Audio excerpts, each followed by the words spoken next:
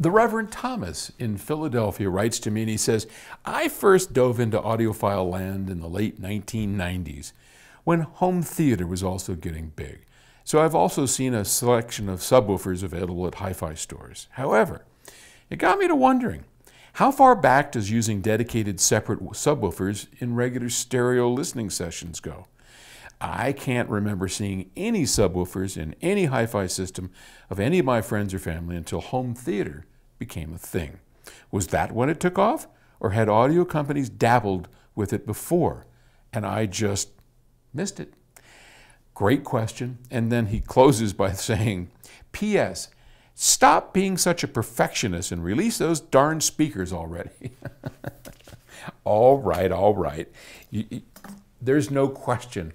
We've been hiding behind perfectionism, but this is a big deal. PS Audio is going to be making speakers, and in our 43-year history, we've never made speakers. So it's a really big deal for us, and we want to get it right. But I promise you, this year, 2021, we will release the FR30, and I am very excited to show it to you. So thank you very much. Subwoofers in two-channel audio go back to the early 70s. I remember my friend, Norm Little, whom I wrote about in the book 99% True, which is my autobiography. He had pairs 1 and 2 of Cerwin-Vega 18-inch subwoofers. So this was in 1974.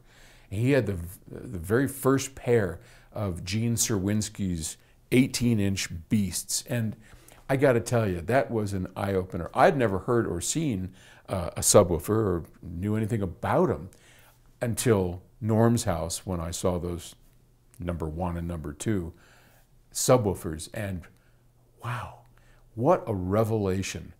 Because to that point, of course, all our speakers have woofers and all our speakers supposedly go down in frequencies, but until you hear a proper subwoofer,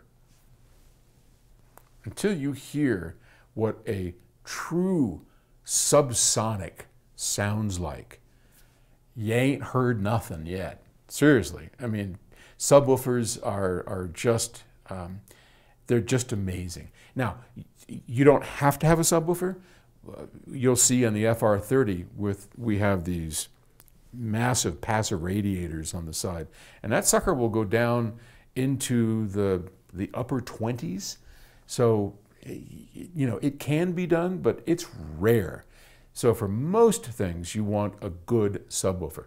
And I think that home theater didn't come into the late 90s. I mean, as early as 91, 92, we still had these big CRT, those big glass tube televisions. No one had ever heard of home theater.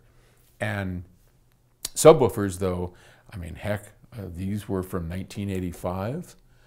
Before that, Arnie was making, at Infinity, he was making the Servo Statics, and the Servo was a servo subwoofer. So yeah, they've been around since the early 70s. So, all right, thanks for the question. We'll get those darn speakers done.